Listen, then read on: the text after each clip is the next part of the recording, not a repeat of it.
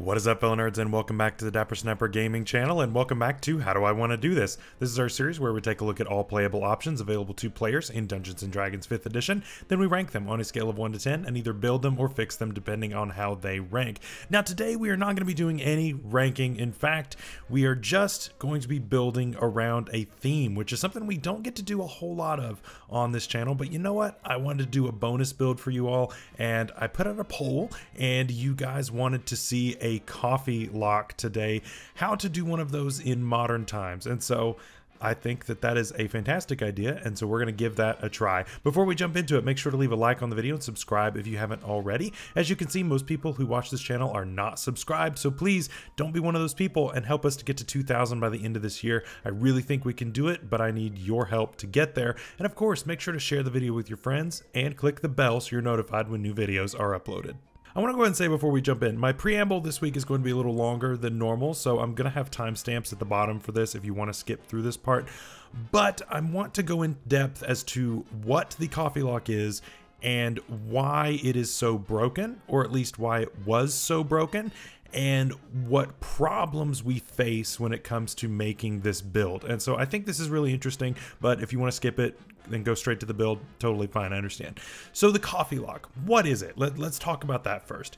The Coffeelock is a very infamous build when it comes to D&D 5e, which takes advantage of the Font of Magic feature on the Sorcerer class and the Pact Magic feature from the Warlock class. So as you know, Warlocks are an amazing class that get spell slots on a short rest. They just only get very few of them.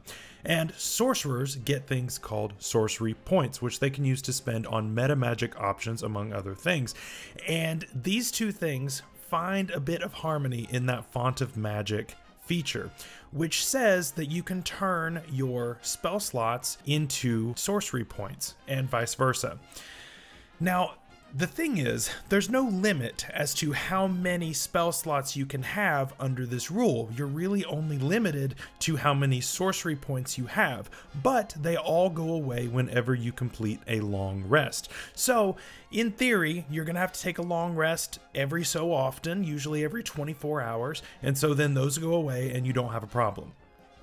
However, if you can find a way to stay awake and never sleep ever again, and only take short rests, then technically you could have an unlimited number of spell slots.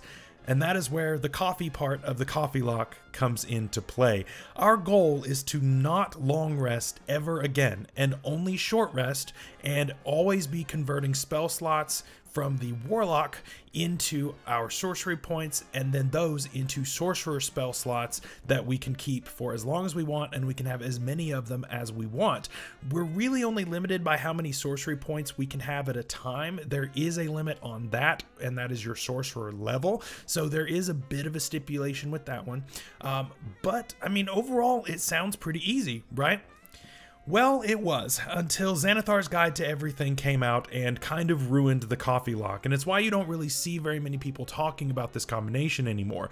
The reason that it's messed up is because they added a rule that if you go more than 24 hours without resting, then you start to suffer exhaustion. You do have to make a Constitution saving throw, and it gets harder every day, and eventually, you know, 6 levels of exhaustion will kill you.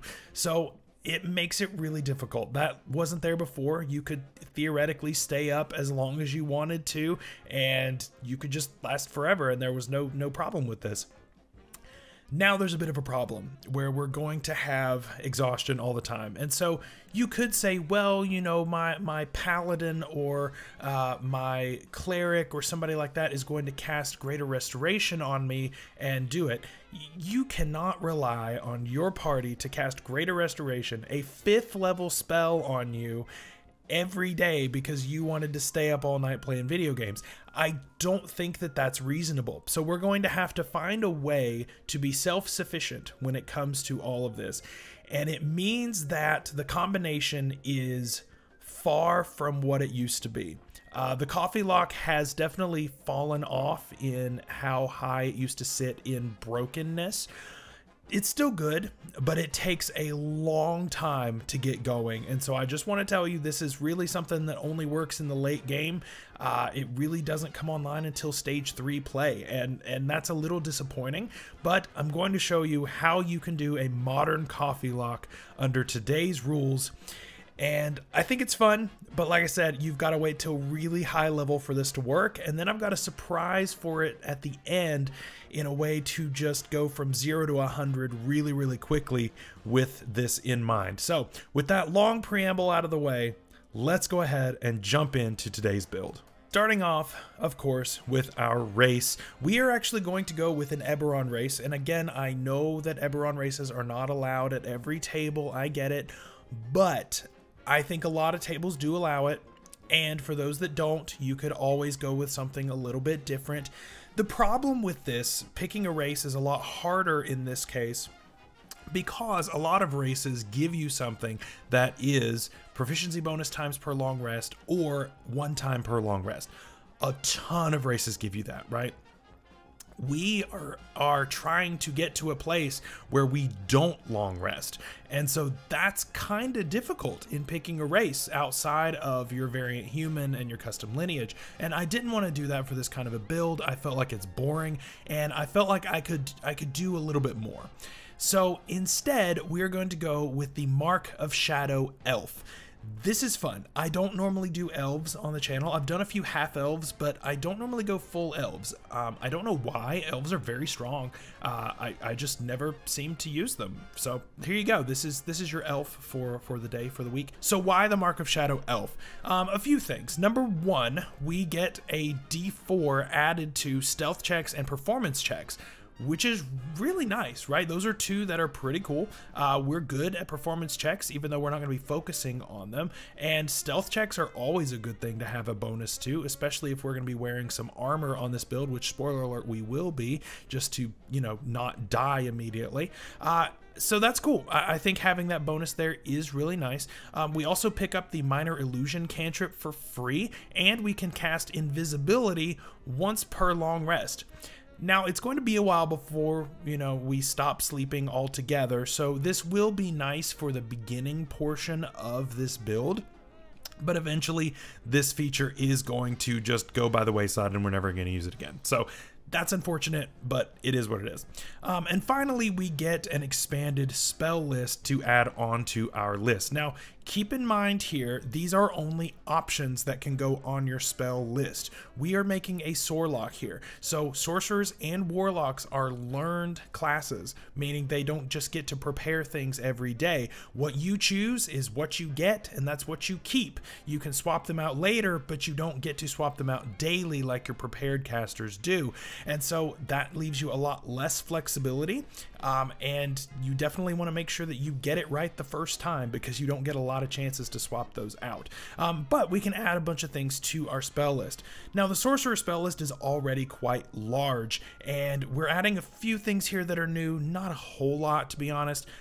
The big one is Pass Without Trace is really great. I love Pass Without Trace quite a bit. Darkness is on here, but we got that already, and we're going to be taking that here again. Greater Invisibility is also really good. There are a lot of really good spells here, but the big thing is I want to be able to qualify for a feat that we are going to get a little bit later, and it's going to bring this whole kit together, especially at late levels. So then for our stats, of course, we're using our modified standard array as we always do on this channel. If you're using point buy or standard array or rolled stats or anything like that, you will have to adjust these, but just keep in mind that the top 3, those on the left hand column, those are going to be the ones that you want to focus on in your point buy, and then you can just go and dump the rest of them usually.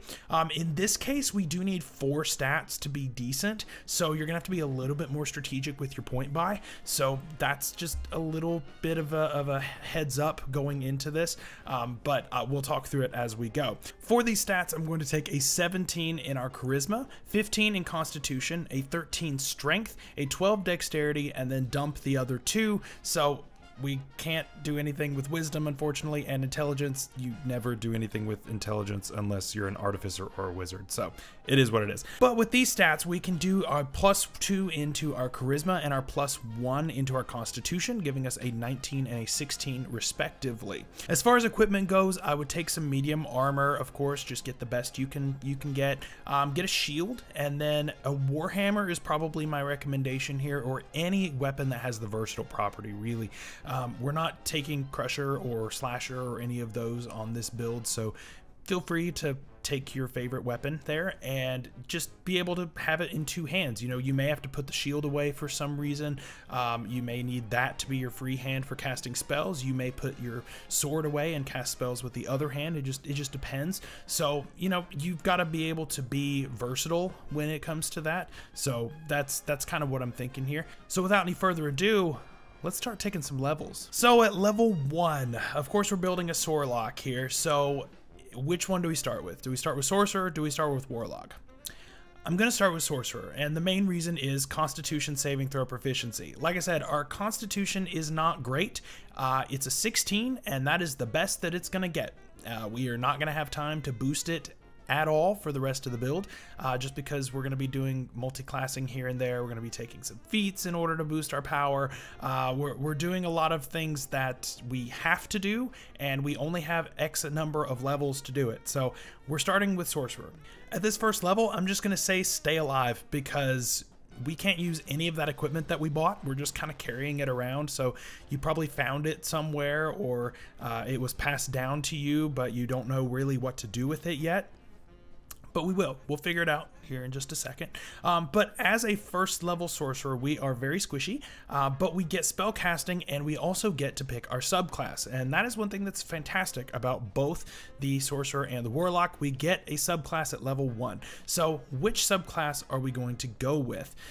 There are a few options that are really, really strong. Sorcerer's really strong. They just don't get a ton of spells. But they get some really amazing things that they can do with said spells in the form of meta magic, and that's what makes them really, really powerful. As far as the subclass though, we're gonna go with the Divine Soul Sorcerer. The Divine Soul Sorcerer is one of the better ones, and it allows us access to the Cleric spell list, and that is something that's fantastic. The Cleric spell list is one of the best spell lists in the game. It's very versatile, both for healing and for damage.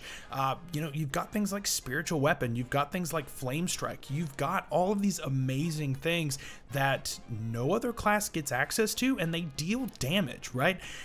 That's pretty awesome. And so we now have full access to that as a sorcerer, and they all count as sorcerer spells for us too. So that means they all use our charisma mod instead of a wisdom modifier, which is amazing. So that's great. So we get divine magic there, and we also get favored by the gods. So that also helps us to just be better at not failing all the time. So that's really helpful as well. That'll definitely come up quite a bit, so definitely use that. As far as our spell selection goes, of course, we get Minor Illusion for free, and I'm just going to name a bunch of cantrips here, and you just take your pick, because there are so many good ones, right? And there is overlap on the Warlock list, but just pick your favorites. The only one that I would say you have to take really is Booming Blade. Take it either now or on your Warlock list. Your Warlock list is already kind of taken up with, one of them is already taken with Eldritch Blast, but you could take Booming Blade as your other one. There aren't a ton of great ones outside of Eldritch Blast, but I'm just going to name a few that are my favorites. Firebolt, Lightning Lure, Mage Hand, Prestidigitation, Mind Sliver, Toll the Dead, Spare the Dying, and Sacred Flame. All of those are really great. Of course, we get access to the Cleric cantrips as well, so you can jump over and grab some of those too. Just pick your favorites. All of those are really, really good. As far as first level spells, again, I'm just going to name a few here because we don't get that many. We're very limited in our spell selection. So Shield is kind of a must bring just to keep you alive for the first few levels. And then, of course, we also have Guiding Bolt and Cure Wounds. If you don't have a Cleric on your team, then you probably are going to be functioning as the quasi-cleric, even though you're much more squishy and easy to kill. So you're kind of pulling double duty at this point. You'll get better as you go, don't worry. At level 2, we're going to go ahead and take our first level of Warlock, and I think it's funny, you know, we've got this divine energy flowing through our blood, and all of a sudden our hammer starts talking to us, and we're like, hey, we should probably do something about that. And we make a deal with our hammer. So we're going to take some Hexblade levels now. Hexblade is a fantastic subclass for many reasons, and you'll see why later on down the road. I'm kind of doing this to plan for the late game. You could go with a different subclass if you're not going that deep into a game and just want to build a Warlock. There are a lot of other options, and I will talk about those at the very end in our honorable mentions. But for one that is planning on making it to tier 3 and tier 4 of play and actually doing Warlock things, then I'm going to recommend the Hexblade, because we just get a lot out of it, right? Number one, we get our Hex Warrior, and so we now have access to our medium armor, our shield, and our martial weapon. So that's all stuff we can take off our back, and we now figured out how to use it because our hammer told us how, and that was great. We also get our Hexblade's Curse, which is pretty awesome. So it helps us to crit, it helps us to teleport a little bit. It's really nice in what it can give you as far as versatility, as far as mobility goes. There's just a lot to love about this. And of course, we can also use our charisma modifier in order to hit and to damage with our weapon now. So we don't have to worry about our strength being X amount. We don't have to worry about our dex being X amount. It's all based on charisma now, so we can focus on charisma being as high as possible, which it's already a 19. So we're doing pretty well here at level 2. Love that. As far as our spells go with our Pact Magic feature, again, remember, Pact Magic is different from spell casting. These spell slots go away very quickly, but they also come back on a short rest. So you have to keep these separated. They are not the same, but you can cast one spell using either spell slot list. So you can use a Warlock spell slot to cast a Sorcerer spell, or a Sorcerer spell slot to cast a Hexblade spell, which you probably will be doing a lot more so than the other way around, just because you have more of them as a Sorcerer. As far as our spell selection goes, for cantrips, Eldritch Blast. You can't go without it, and especially on this build, we want Eldritch Blast. Eldritch Blast is just super reliable as far as dealing damage. It's an amazing cantrip. It deals more beams as you level up overall. It's force damage. It's a D10. It's got a huge range. What's not to love? I think it's an absolutely fantastic bring here. And then Booming Blade, if you haven't taken it already. And of course, there are a couple other options that you could consider, but that's going to be my favorite one to take right here. At our first level spells, though, I would take Armor of Agathis every single time. We're going to be able to upcast this very reliably going forward once we get to where we're trying to go, and being able to cast this at 4th, 5th level all the time to be able to deal back some damage and have some temporary HP up most of the time is going to be really fantastic. Again, we have a D6 hit die from Sorcerer. We need help, and so this is going to give us some really reliable temporary HP and deal some damage back to people who get way too close. So I think that's absolutely fantastic. Hex is also another really good bring here. I probably would drop Hex later on, to be honest, though. I don't think it's one that you want to hang on to terribly long, but it's nice here at the very beginning, and then later on you can dump it. That's totally fun. At level 3, we're going to jump back to Sorcerer and go ahead and pick up Font of Magic. So Font of Magic is what gives us our sorcery points, and those are what allow us to convert spell slots into our sorcery points and vice versa. Now, I do want to mention one little thing, in that there is a tweet from Jeremy Crawford that says that you technically could interpret the ruling on Font of Magic to not include spell slots coming from the Pact Magic feature. Make sure to talk to your DM to make sure that he or she does not read it this way before you try to do this build, because otherwise your life is over and this is no good. There are just a lot of things standing in the way of the Coffeelock nowadays, and I'm trying to give every warning beforehand so that you don't get halfway through the game and end up disappointed because of some kind of ruling that doesn't go in your favor. At level 4, we get Eldritch Invocations. Yep, we're jumping back to Warlock. So Eldritch Invocations are such an integral part of being a Warlock. They are what make them so powerful with so few spell slots. You have to make up for it, right? And so this is how you do it. The first one that I would have to take is Devil's Sight. Devil's Sight basically gives you the ability to see in darkness, both regular and magical. That is amazing. And we're going to need that. The big thing is seeing in magical darkness, because as you noticed, I mentioned that we are getting the darkness spell, and we're going to be using it quite a bit actually on this build. And the other one that you take actually doesn't matter, because we're going to drop it immediately next turn. So if you want to take Agonizing Blast, great, take it for right now. We're going to get rid of it as soon as we hit the next level. So it is what it is. Unfortunately, we don't get an extra one there that is not required for the build. At Warlock 3, level 5 overall, we are going to get our Pact Boon. And as much as I want to take Pact of the Blade, I can't. We have to take Pact of the Tome. Now, Pact of the Tome gives us even more cantrips, and so you've got cantrips just coming out of your ears at this point. You could take things like Vicious Mockery if you wanted to, because it's from any spell list. I'm not even going to bother recommending them because you have a ton of them.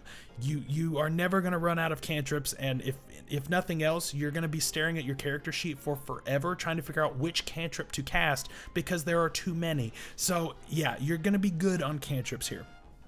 But what we do here though is we also, because we gained a level in Warlock, we can swap out an invocation, and we are going to swap it out for Aspect of the Moon. Aspect of the Moon makes it to where we no longer require sleep. This is very important because, you know, normally people require sleep, right? This does not negate the rule, though, at least in my opinion. This does not negate the rule that you have to make a Constitution saving throw every 24 hours. I know some DMs who do think that, though. And so if your DM says that this is not necessary, then take Agonizing Blast or some other amazing Eldritch Invocation and skip this one entirely. In my opinion, you need it. But I know certain DMs read this differently, and so I'm going to say take it. If you have room to not take it, take something different. I think Agonizing Blast is your best option there as far as that goes. And then heck, you could also go Pact of the Blade at that point too, and go from there, which is also really, really cool. But I'm going to assume that we're taking Pact of the Tome, and we are going with Aspect of the Moon in order to no longer require sleep. So we're 5 levels in, and we've kind of built the core of what it is that we're trying to do. So I want to pause here for just a second. This build gets complicated very quickly, just in these first 5 levels as far as what we're trying to do. So what more are we needing to get out of this build? So this kind of determines the direction that we go next. Do we take more Warlock levels? Do we take more Sorcerer levels? Do we look elsewhere? I don't think we look elsewhere. I think it's all still within this kit here.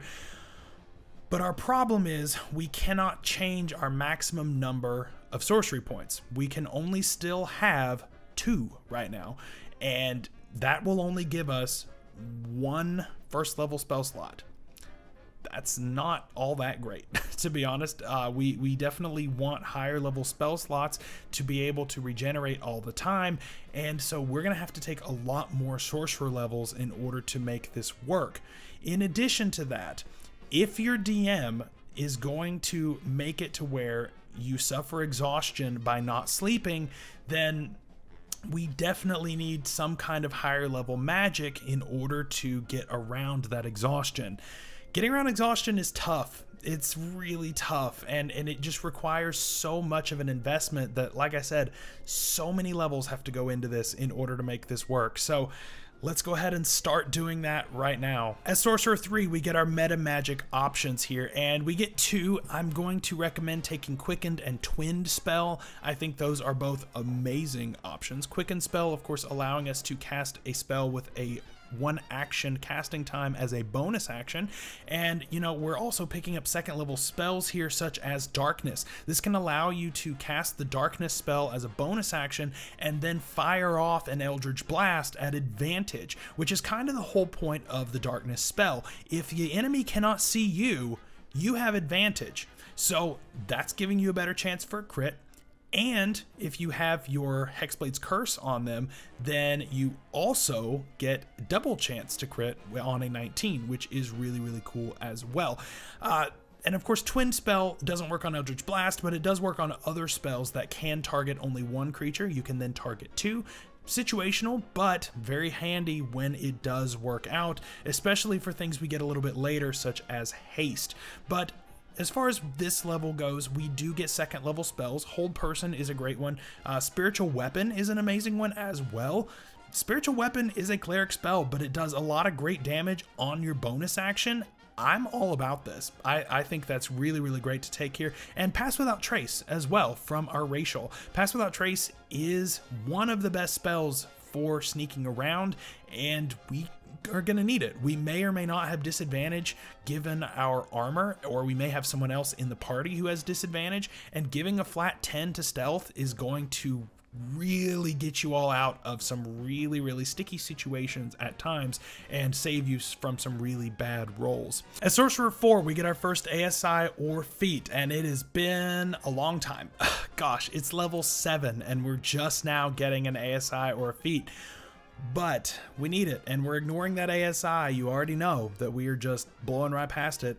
We are going with Elven Accuracy. Now, Elven Accuracy is technically a half feat, which is great, and we get to add a bonus to one of a number of our traits here, and one of them, of course, being Charisma. We're going to take a +1 to Charisma and go ahead and max that out, which is great. And whenever we have advantage and are rolling a d20, well, 2 d20s, rolling with advantage for something having to do with charisma, then we get to roll a third die and take whichever one we like. That's fantastic. It's making it easier for us to crit once again, and we are going to have advantage pretty much all the time because of the darkness spell. That's pretty gross, and I think it's fantastic. It's very cheeky, but I love it, and it's going to help us to be that much more effective at doing what it is that we want to do. And plus, it got us to our 20 charisma, which is also great. It only took 7 levels. At Sorcerer 5, we're going to get Magical Guidance, which is all right, I guess. You can use a sorcery point and it helps you out with rolls. I don't think it's all that great. I'm not going to use it very much personally, but it's there if you need it. And then we get 3rd level spells here as well. There's so many good spells and we get so few of them, which is what makes me sad. So I'm going to give a big list, and I know that you can't take most of them, so it's just really sad. Counterspell, Haste, Hypnotic Pattern, Mass Healing Word, Revivify. Actually, Catnap is one to consider. However, you can only benefit from Catnap once per long rest, which is so unfortunate. I really wish that they didn't have that restriction on there, because otherwise it would be great. But you can do it once, and then once we start actually sleeping, then we can't use that spell anymore, and so it's not worth it. So it makes me upset, but it would have helped us get in our short rests that much easier, unfortunately. At Sorcerer 6, we get Empowered Healing, and this allows us to reroll any number of dice whenever we go to heal somebody for the cost of 1 sorcery point. Very good trade most of the time, so you probably will use that one, especially when you're, upcasting Cure Wounds or anything like that. You can just reroll those dice for free pretty much. I'm all about that. That's fantastic. At Sorcerer 7, we get no features, but we do get 4th level Sorcerer spells. Things like Banishment, Polymorph, and Wall of Fire are all great contenders. Now, you might be wondering, okay, do you stop now? Because 7 is kind of where we hit the conversion rate for 5th level spell slots. And my answer is, I can't stop yet with the Sorcerer levels. And the reason is I don't have 5th level spells yet. I have to have 5th level spells in order for this to work, at least at pretty much every table. And that's what's so tough about this, right? It makes you very limited in what you can do because you have to take so many levels to get around all of the new restrictions. But it's what we're going to have to do. So at Sorcerer 8, we get an ASI or a feat, and I'm up in the air on this one, to be honest. It's a tough one, right? We're maxed out on Charisma. We don't need that. We have a 16 in Constitution, which could be better. I definitely want to make this better because we're casting Darkness a lot, and I want to maintain concentration on it. We have a 13 in our Strength, which I don't need anymore. We just need a 13. But we have a 12 in our Dexterity, so if we could put a +2 there, then it would help our Armor class and Initiative. It's hard, right? I'm personally going to put the +2 into Constitution, but if you put it into Dexterity, I understand. But that's just me. I think it's better off in Constitution and helping us to maintain our Darkness spell, because it's just the whole crux of what we're doing.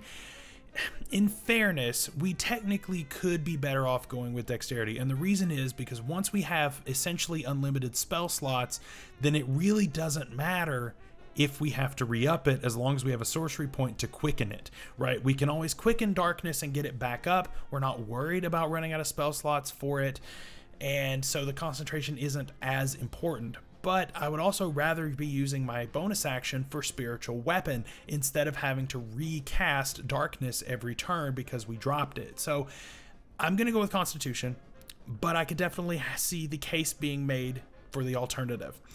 All right, Sorcerer 9. We get 5th level spells here. And here's the thing. We get so many amazing 5th level spells as a Sorcerer. Animate Objects, Bigby's Hand, Cloud Kill, Dominate Person, Hold Monster, and a bunch of others. But the one that we have to take is Greater Restoration. Greater Restoration is not one that you would typically think of taking as a sorcerer. It is not one that you know, as a sorcerer, like, man, you know what spell I need above all my other ones? Forget Fireball, forget Gigby's Hand, forget Cloud Kill, forget all of this other stuff. I want Greater Restoration. It's boring, I know, but we have to have it in order to get around any type of rulings here. Because again, if we don't sleep, then we could end up having to make a Constitution saving throw and eventually suffering points of exhaustion. Greater Restoration can heal you from exhaustion. This is where we now can stop sleeping. It takes so long for this to work. We are level 12 and we just now have been able to beat every single aspect of the rules of the game in order to make this work. That is why the Coffeelock has started to see such a decline, is because with Xanathars coming out and making that a thing, as long as your DM is ruling it that way, the Coffeelock is kind of dead, to be honest, and it's really hard. You know, it's tough to make it work with 100% reliability unless your DM is completely on your side and is completely for you getting around these parts of the game. Your DM may start out on your team about it, but they might change their mind after you start, you know, stacking up all of the spell slots in the world. We also now have 9 sorcery points, which is really great for our conversion. That means that we can create 5th level spell slots and actually have a little bit left over, which is really, really fantastic. So now we can essentially create an unlimited number of 5th level spell slots and all of the other spell slots below it as well, which is amazing, and still have some sorcery points left over if we do our numbers correctly. So essentially what we need to do is every night while everyone else is sleeping, you are taking 8 short rests instead of taking 1 long rest. So basically every hour on the hour, you need to get up and do some jumping jacks or something that is above light activity, essentially, so that you break your long rest, and then short rest. So you get your spell slots back over on the Warlock side, and you convert those to your sorcery points, and then convert those to Sorcerer spell slots. And you just do that over and over and over and over. And if you've got a month of downtime, you just do this constantly. Just do it all the time. And this is how you end up creating this, because the only way to get rid of those spell slots is to make you long rest, which you just don't need to do anymore, because every time you get a level of exhaustion, you just Great Restoration it off. And so you are now set up to be a Coffeelock. But I want to take this a step further, because if you're going past level 12, which is rare, but if you're going past level 12, what do you do now? This is where things get difficult, because we could take more levels of Warlock, right? If we took more levels of Warlock, we get more spell slots, we get higher level spell slots, and so obviously we can convert more faster. But I don't think that's necessarily what we need to do. We've gotten everything we need out of the Hexblade. We've gotten pretty much everything we need out of the Sorcerer, unless we want to go full on and get like 14 levels of Sorcerer, which I don't know that I need on this build. But we could also look elsewhere, and that is what we are going to do. So at this point, you know, after we have looked within for all of these things, we finally look to religion for our final bit, and we're like, you know, I've had all this power welling up inside of me. I need to find someone or somewhere to figure out who I am. Where did this power come from? So we are going to take some paladin levels to round out this build. And this is kind of where the build takes off, which is terrible to say that it just doesn't take off until level 12. But it is the nature of the game. It's just where we are after Xanathar's Guide to Everything. So here we go. At level 1 of Paladin, level 13 overall, we get Divine Sense and Lay on Hands, so you can now smack people in the face and heal them for 5 times your Paladin level, and that's pretty cool. Also, 5 of those cures a disease as well, which is great. And Divine Sense, you get the Wiggly Woos around you for any time there are some weird people, or weird enemies, I guess, weird types of creatures. Yeah, you just kind of feel funny whenever they're around you. At level 2, we get a fighting style, spell casting, and divine smite. So we get a fighting style, and I'm just going to go with defense. We didn't boost our dexterity earlier, so I want some help with our armor class, and so this is a free +1 without having the dex bonus. So that's kind of where we're going there. Spell casting we'll come back to, and then divine smite. Divine Smite is kind of the reason we're here, because now we have unlimited 5th level spell slots. So we can smite at the 5th level as much as we want. And that's gross. And that's kind of insane. We can do some nutty things, and we're in darkness too, right? So we're smiting at advantage, with double advantage technically, with Elven Accuracy. And if we crit on a 19 or 20, then we double our smite damage, and it's 2 5th level smites every time. That damage just went from 0 to 100 in 1 level like that, and it's stupid.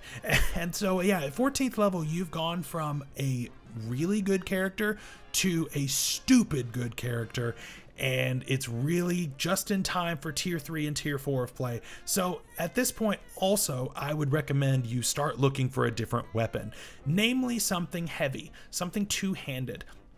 Go ahead and throw the shield in the trash. We don't need it anymore. If we get hit, we get hit. It is what it is. But this is our life now. We're here to now just kill everything, and that's what we're going to do with our unlimited spell slots. And then for 1st level paladin spells, honestly, I don't really like any of them, because all of our smites require concentration, which breaks up our darkness, and I don't want to do that. So I don't have any other use for our concentration right now, so just kind of pick your favorites. I don't really like any of them in there, unfortunately, so, you know, whatever. I don't really care. At Paladin 3, we get to choose our subclass, and oh man, there are so many that are so good, and I wanted like 3 of them, but I have to pick one. And, you know, it's kind of a turning point at this point where, you know, we've gone from this sleep deprived, little helpless, whatever, to now we're just straight up murdering everybody. And so, I mean, it's got to be Oath of Vengeance, right? It's got to be Oath of Vengeance. And I think that this is such an amazing subclass for this build. It helps our damage to be just that much more, and it's going to actually help us with mobility as well. Of course, there are other options that are great, and we'll talk about those in the honorable mentions at the end. But I ended up going with this one because, number 1, we get a fear effect with Abjure Enemy. I think that's nice. It's unique, it's different, it's late to be getting this, but I think it's cool. And we also get Vow of Enmity. Vow of Enmity is going to allow us to shut off our darkness if we want to. That's pretty cool, being able to still have advantage even though we are not using concentration. So this allows us to concentrate on a different spell. If we had taken something like Spirit Shroud or Spirit Guardians back way long time ago as a cleric, then we could be using that as our concentration spell now as well to add on to our already impressive damage. I think that's cool. I mean, I think Spirit Shroud would have been really cool, but it also has taken you like 14 levels to find use out of it. And so that's not very satisfying, but it is what it is, unfortunately. So that's cool. We also get Harness Divine Power, but we don't need that because we're just creating spell slots from nothing, so who cares?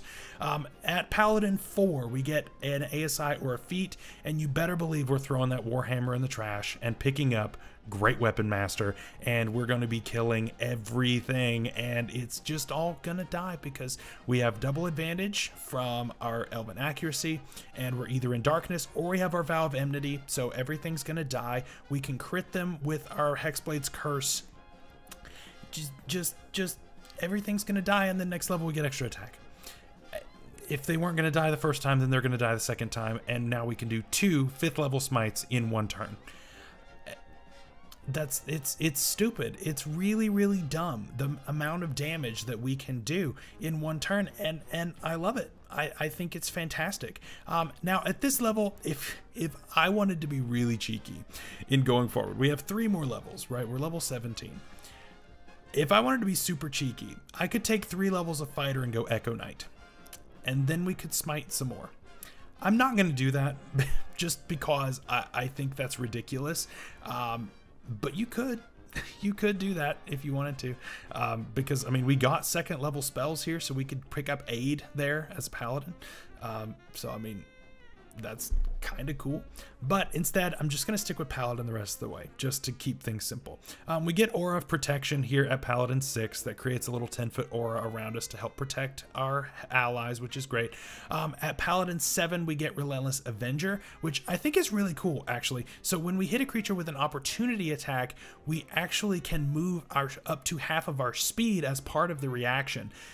That's cool, right? That can help us get out of a jam. That can help us keep an enemy in a really bad situation. So if the enemy is faster than us, then we could actually somewhat catch up and be able to smite them again next turn, which is again gross. But yeah, I think that's really cool, giving us more mobility, and that movement does not provoke opportunity attacks, which is also fantastic. Finally, level 20, we're at Paladin 8. Paladin 8, of course, is an ASI or a feat, and I would either boost my Constitution by another 2, or I would take the tough feat. Either one of those makes sense to me. I think both of those are very worthy ending points for this build, and I think that you'll definitely enjoy either way if you're playing to level 20. So that is our build for today. Let me know what you think. Today was one of our more complicated builds, more in-depth builds. This definitely took a lot more research than normal just to make this all somewhat correct, to make it every table proof, I guess, is kind of my goal here, which is why there are a little bit of redundancies, and I'm sure I'll hear that in the comments. But my goal here was to make sure that at no matter which table you're at, you have a really good case to tell your DM why this is okay to do. And your DM may still tell you no. Your DM may still tell you cannot do this, this is broken, it's too strong, go away, whatever. But in my opinion, this works, rules as written. And if your DM goes with rules as written, you should be able to do this. And I mean, it takes so long to work out. I think most DMs are going to allow it. So it's really fun. It's really cool. You never have to sleep again. Maybe take the chef feed at the end so you can, brew some coffee or something to actually be a Coffeelock. I think that's cool. But for honorable mentions, for real, as far as other sorcerer subclasses, the Shadow and Clockwork Soul sorcerers were definitely big contenders. The problem is I need Greater Restoration. No matter what, I need Greater Restoration, or else this whole thing falls apart at most tables. So the Shadow Sorcerer would have allowed us to cast Darkness using our sorcery points, and that could have been very valuable, and we would have definitely used that. And of course, Clockwork Soul is Clockwork Soul. Extra spells. We get our ability to negate advantage and disadvantage whenever we want to. I mean, it's just kind of a gross subclass, and I love it, and I would have loved to have used it. But again, I had to go with Divine Soul simply because of Greater Restoration, and that's just how restrictive everything is right now. Then for Paladin, of course, we went with Vengeance, but Conquest and Oathbreaker were also toward the top of my list. Again, all the violent ones. all the violent types of paladins are the ones that I chose. But you could have a bonus to hit, which is good. That'll help you with your great weapon master, of course. And of course, just all of these are really great for their own reasons. You can get some extra aura. You can add on to your damage. One of them allows you to add your charisma bonus onto damage, which you already were doing, so you could do it again, which is cool. But yeah, I still think where I ended up was still the best option, just giving you another option for advantage. And then finally, other warlocks. I wanted to go Genie so bad because Genie allows you to short rest super quickly, and I would have loved to have done this, but it's limited, and I can't. I have to go with Hexblade, or else I would have had to try to boost my strength, and I just did not have enough points to put into strength. I had to have that charisma modifier as everything, so unfortunately that's where we're at. So it had to be Hexblade, and I didn't really have another option. As far as other races go, man, I really wanted to go Shatterkai. I really wanted the Shatterkai so bad, but we wouldn't have been able to use the teleportation feature as soon as we stopped sleeping because it's all tied to a long rest. And that's what kind of sucks. And then also the half-elf drow was another one that I was looking at. The half-elf with the drow lineage would have given us access to darkness once per day. But again, we would have to sleep, and we can't do that. So it would have only worked for the beginning, and then we still would have had to have taken darkness on our spell list. At the very least, we could have, I guess, taken it as a paladin, and we would have had to gone with a different paladin subclass, and we would have had to have waited several levels, and we just wouldn't have had a way to get reliable advantage. Or we could have gone with the same way and still had advantage, but we would have had that one awkward level where either we continue sleeping and put that off another level, which I don't want to do, or we don't sleep and it's just weird. So I think the way we did it was the best way to do it. I think we have to just take darkness as part of one of our spells, and that's just, it is what it is. Finally, as far as our feats here, Eldritch Adept and Metamagic Adept, they've been coming up a lot here on the channel, but they're great. They're really great. Extra sorcery points is fantastic because that'll allow you to convert your spell slots over to the sorcery points, and sorcery points over to your regular spell slots quicker. You have a bigger pool that way. And of course, Eldritch Adept, you could have picked up another invocation. We only have 3 levels of Warlock on this, so I would have loved to have picked up another invocation, and this would have allowed us to do it. So we could have taken any of them that require the Eldritch Blast prerequisite, and that would have been nice to go ahead and take, but unfortunately we can't. So those are our honorable mentions for today. So that is all for today's video. I hope you guys enjoyed. This one took a lot more effort than normal, so I hope you guys really appreciate that. Make sure to leave a like if you did, and subscribe if you haven't already. Later this week, we are starting talking about the Druid, and next week, we're starting talking about Druid subclasses, and so I'm really excited about that. So stay safe this week, stay healthy, and we'll see you later. Bye-bye.